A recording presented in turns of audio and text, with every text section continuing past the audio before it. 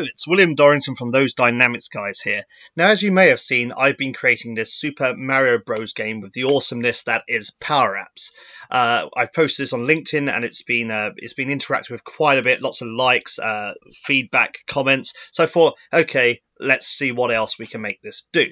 So as you can see right now, I'm on the canvas screen on a designer mode, and I'm going to just hold down Alt so I can actually engage with the app as you would if you're actually playing it. So I'm going to select one player game, and now what I've done here is you can select between Luigi and Mario, and all this does is brings in details from customer engagement. So as we've selected Mario, I'm going to go across to customer engagement, and I can see that under one of my accounts I've got is Mario.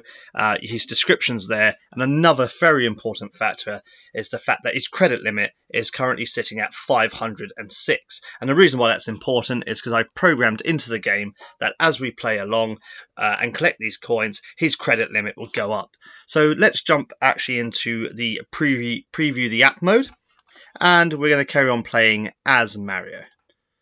So remember, what we want to do is collect these coins. I'm just going to restart, and I'm going to start collecting the coins. So I'm going to go here, then I'm going to jump. I've collected that coin, and now I've got to rescue the princess. So I'm going to actually build in some more functionality around jumping up these blocks, collecting more coins. But for now, let's rescue that princess and see what happens.